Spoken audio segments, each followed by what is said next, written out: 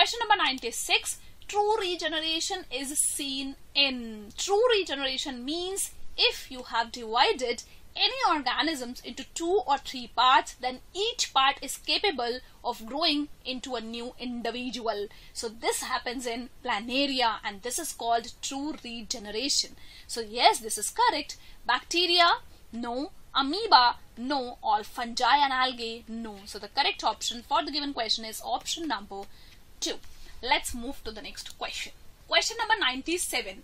In 5 kingdom classification, R.H. Whittaker proposed a new kingdom as. R.H. Whittaker proposed 5 kingdom classification system and he introduced the new kingdom which was kingdom fungi. So the correct option for the given question is option number 4.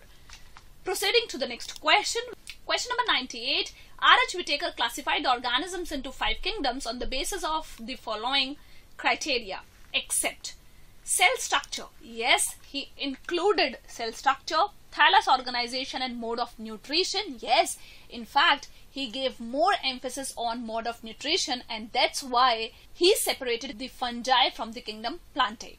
Third, 16S rRNA sequences. No, it was considered in 6th kingdom classification which was proposed by Carl Woese. Fourth, phylogeny. Yes, so the correct option for the given question is option number 3.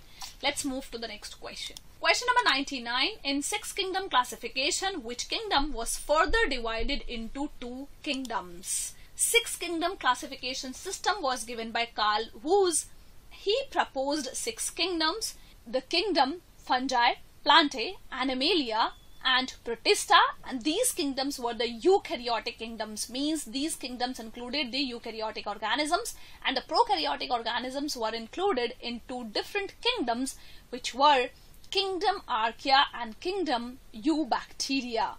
So kingdom Monera was divided further into 2 different kingdoms. So the correct option for the given question is option number 1.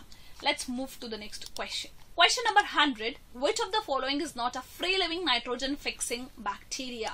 Azotobacter, Clostridium, Klebsiella, these all are free-living nitrogen-fixing bacteria, but Rhizobium is not the free-living nitrogen fixer. It fixes nitrogen symbiotically in leguminous plants. So the correct option for the given question is option number 3. Let's move to the next question.